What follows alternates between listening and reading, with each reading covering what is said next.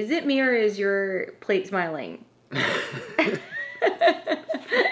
it because it's Thursday? You're excited about live stream night? It's got a crooked smile. Is it crooked? Well, so do I, so that's all right. You must have made that thinking of me.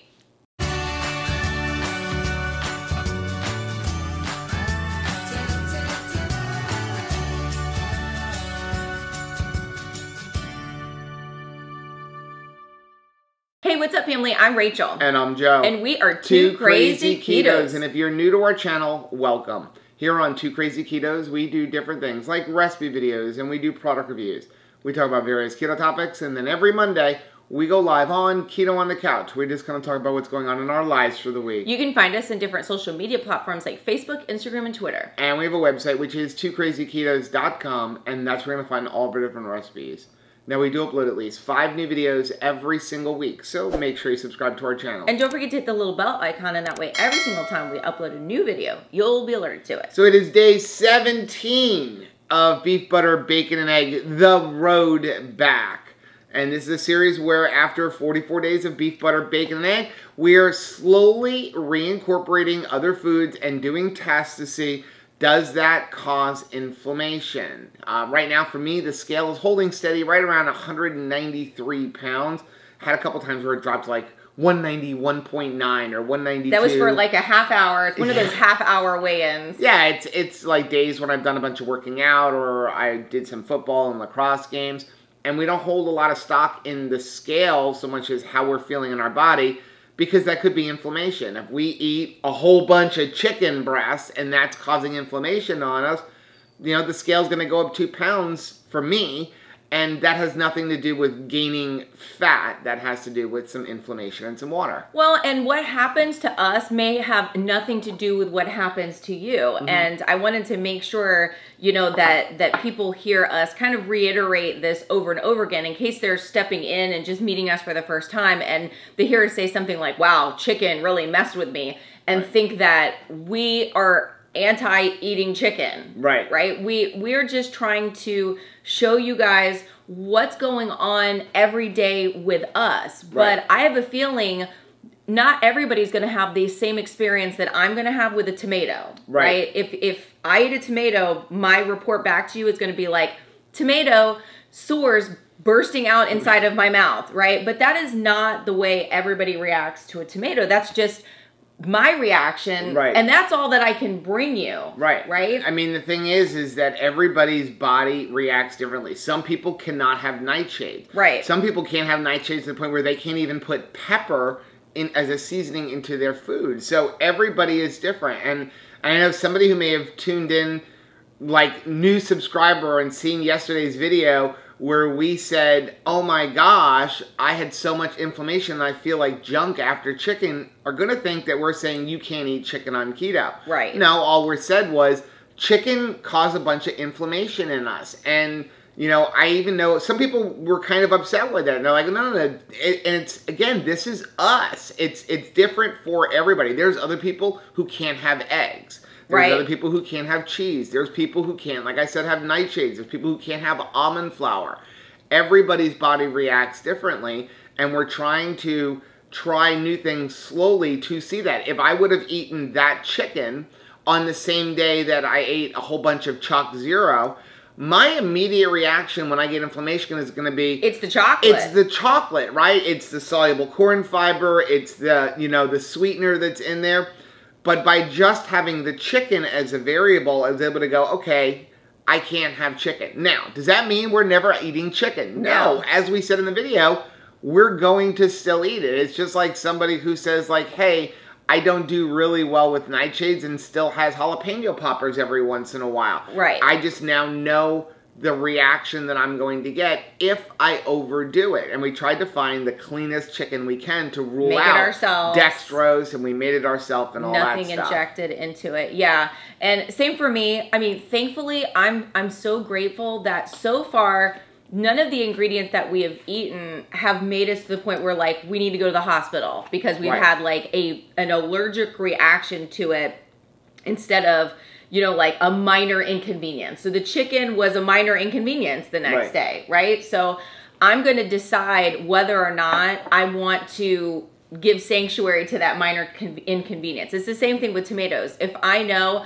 I'm going like on vacation, or, you know, I'm doing something where I don't want to have any discomfort, I avoid them. Right. Totally. But I love the flavor of tomatoes and stuff, and you'll see we've got lots of recipes that have got tomato sauce in it. I love tomato basil keto chow. It doesn't tend to aggravate me as much as just like slices of tomatoes or cooked tomatoes, but yeah, it doesn't mean I'm going to avoid an ingredient moving forward just because we have a bad reaction to it. Yep. So today's day is pretty much working around home. I have some different videos to edit. I know you said you're working on kids ministry. We have some videos that we need to film for Two Crazy Ketos. And at some point, you need to go to Hot Topic to get your Ravenclaw like hoodie cloak that cape came in. I bought for you like 2 months ago with a 50% off coupon. It finally came in. So excited. You need to go get that. And today is going to be another experiment day. So today, we're going to try a turkey. Why? Because next week's Thanksgiving, and I don't want any surprises on Thanksgiving or the next day. So I got a pretty small turkey when I was at Costco. It's about 12 pounds. We're going to go ahead and dry off the skin and truss it. And then after that, we'll season it with a little bit of salt, try to dry out the skin a little bit, and we're going to cook it on the Kamado Joe later on today. So I've already trussed the bird, which is pretty much just tying it up so that the wings and the legs don't flop around. I took a towel, I dried off all the skin, and now I'm just going to put some Redmond's. I'm using the kosher salt. And put it all over the skin. Try to draw out some of the moisture on it. And then we're going to stick this into the refrigerator and let the skin try to dry up a little bit. So the salt will help dry out the skin a little bit. We're going to just now put it in the refrigerator, let it sit there for a couple hours and do its thing. Then we can take it out. We'll get the grill fired up in a little while. And from there, we can inject the bird with a bunch of butter to make it really delicious. Before I put this into the refrigerator, I just wanted to show you, you can already see how the salt is drawing out some of that moisture. Because again, water is going to chase salt. So by putting that on there, it's pulling some of the moisture from the skin that the towels didn't get. Now, before you actually start cooking this, you can start rubbing some of that salt off if you don't want it really salty. So I just called the Life is Good to find out, where is my order? We've got a Veterans Day live stream last Thursday that we need to get to. We had placed an order with Life is Good on October 23rd, including in that order were supposed to be these shirts for veterans, which we were really, really excited about wearing for the Veterans Day. Clearly. And they didn't come. So I called them on the Monday before the Veterans Day live stream, and they're like, we might be able to get them to you in time. I still haven't gotten it. So I finally just went online, because when I bought the stuff, I had a 30% off coupon. Right. And now no coupon. And I went online, and now it says the order is canceled. So I called them up, and she said that they changed like the way they process their orders or something. And they basically lost a whole bunch of orders. Oh, no. So they just canceled our order, but I never got an email. She said an email went out. So she did give me, though, because of all of the issues, this makes me really impressed with the company. Talk about good customer service. Right. She was like, because you guys had the issues, she gave me a 50% off coupon to use on the website. Oh, my gosh. Are you about to go buck wild? When I have time, I plan on reordering all of the shirts, except for the Veterans Day shirts, because the Veterans Day shirts were in white, and I don't buy white t-shirts. We don't look great in white It's not even that they don't look good in white t-shirts. For me, I'm a slob. Well, and they won't be white even for the entire day. I just don't look good in white. We now have a reason to finish the front room. Why is that? The sound panels just came. They did? Yeah, so we have to finish doing all of the taping and sand down. I was going to say, you need to move those panels. I don't want them covered in dust. They're in boxes right now. But as soon as we get everything sanded down and painted, which it's only another day, but we can hang all that up. I just have to have time to actually finish taping the last wall. What will that day be? We're going to go ahead and start the Kamado Joe. Now, I was looking online for rotisserie a chicken in here, and everything I see says put the charcoal only on 1/2. So that's what we're going to do.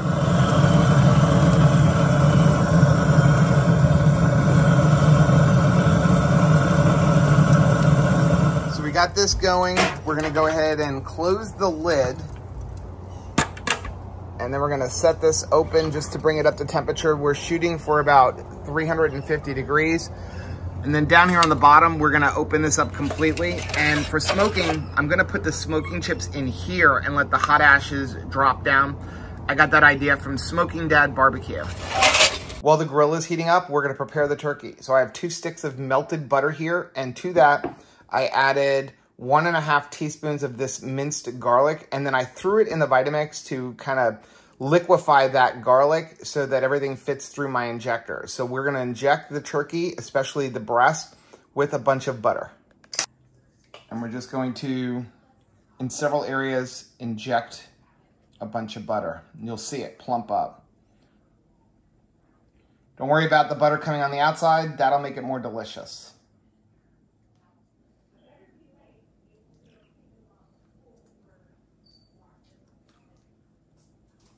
Now, if you have any leftover butter that doesn't fit in the syringe, don't worry about that. You can rub it on the outside once you put everything on the rotisserie. Next, we're gonna put the whole bird onto the spit.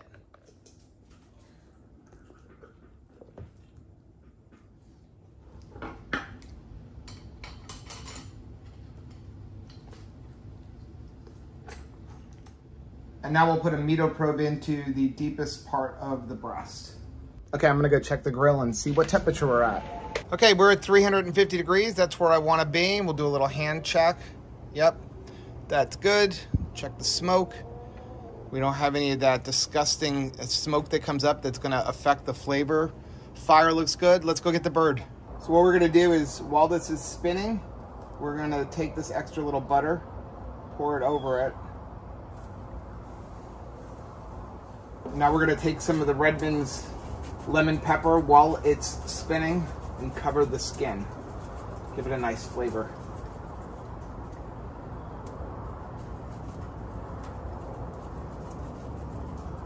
You don't wanna leave this lid open too long, because otherwise you're gonna get the fire burning faster than you want it. I'm anticipating about a 3-hour cook. So we're at 350 degrees. Let's see how it goes. You ready for some turkey? Yes, and look at this. Tom Turkey has showed up and is showing off. Okay, let's go ahead and take this off. Took about 3 hours or so. I thought it was supposed to take an entire lunar cycle to cook a turkey. Well, it is a smaller turkey too. Just take off the trussing string.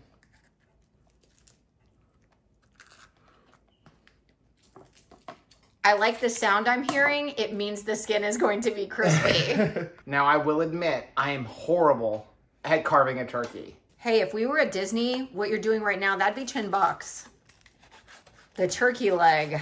About how much did you pay for this bad boy? It was 89 cents a pound. Oh, nice. And this was a 12-pound turkey. This is a great protein source, very affordable. I'm glad that the neck is not a part of this. That is not my favorite part. That is my mom's favorite part. Yeah. I can't even look at it.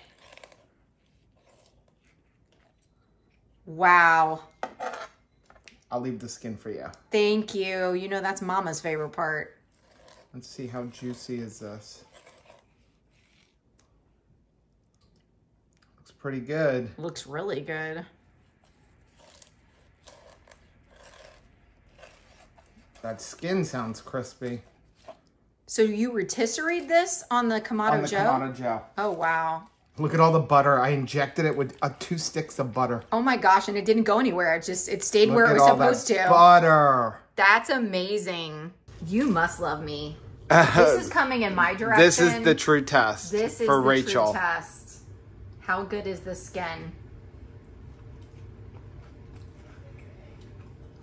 Oh, wow. Wow.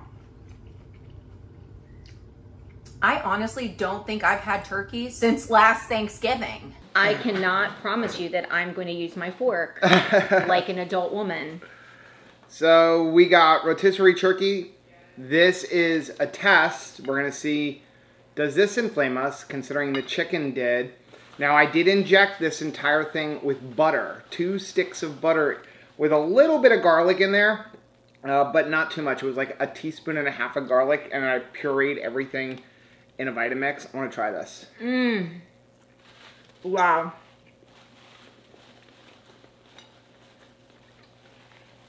That is good. That has an incredible, like, barbecue flavor. I do need some salt, though. because salt. Can't ever have too much. Can't ever have too much. So how was the mall? It was pretty busy, I think, because a lot of the Black Friday sales are already going on now, which is nice. That's very nice. But I was kind of window shopping for something Thanksgiving-y, like a turkey, a shirt with a turkey or pie or something. I'm so glad that we went to Buc-ee's because apparently that's the only place to find Thanksgiving shirts. There are Christmas shirts aplenty, but I did not see not one turkey shirt, which is weird. That is weird. Yeah. Usually when I go to the mall at this time of the year, I want a snack because it's like Christmas time and, you know, you see some of the different things you would associate with going to the mall. Like we used to always go to Aunt Annie's, you know, or whatever that place is called that has the pretzels. It's funny and all that stuff. You mentioned that because, yes, I found myself kind of wanting something sweet.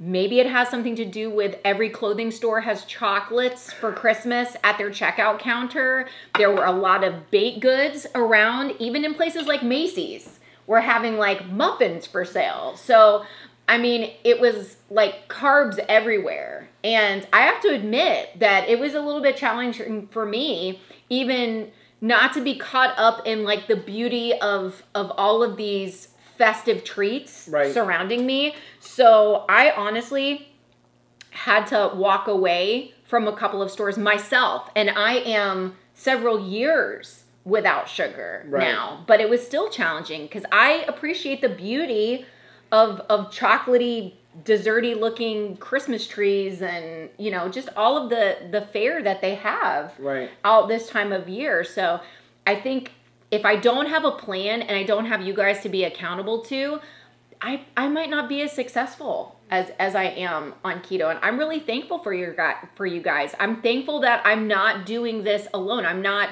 staying on plan as an island unto myself. Like, I really think that having a partner in this and really having a community has helped tremendously to help me stay on track.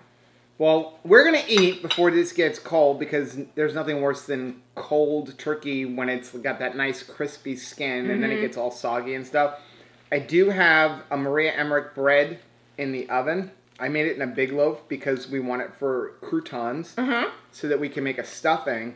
But I did want to mention real quick, we've gotten a lot of messages like, have you tried Indigo Nolly's version yet? I have not. But it's pretty much what I'm already doing because she's basically taking Maria Emmerich's bread recipe and she's adding egg yolk powder to it or whole egg powder to it so that you can bring in the yolks. And I'm just using the actual yolks. And I like it that way. We are going to try the way she's doing it. But right now, you can't even get the whole egg powder from Amazon. And every place that I looked online, it's pretty much, it'll come like middle to the end of December. So the good news is you can just use yolks. Yes. It's working. I mean, we've enjoyed it. Yeah, you don't want to add too many because it will kind of make the whites come down a little bit after you beat them. But I found that though when you put it in and, you know, it's not as high over the top of the pan like you would normally have if you didn't add the yolks. Right. It also doesn't drop as much when you cook it. That's kind of cool. So in the end, you end up with about the same size. At least that's like my experience. You end up with about the same size of loaf if you don't use the yolks at all. But I like the flavor of it. Again, we will try hers. I actually went and ordered them directly from the company. But again, you don't know how long that's going to take. There's nothing like right now when we're recording this video on Amazon Prime where you're going to get it in 2 days. It's like everything is sold out right now. Right. Why are you sitting here in the dark? Because I'm signing up for Elfster. I want to make sure that I get in. Do you want to go close out the vlog? Yeah, let's do it.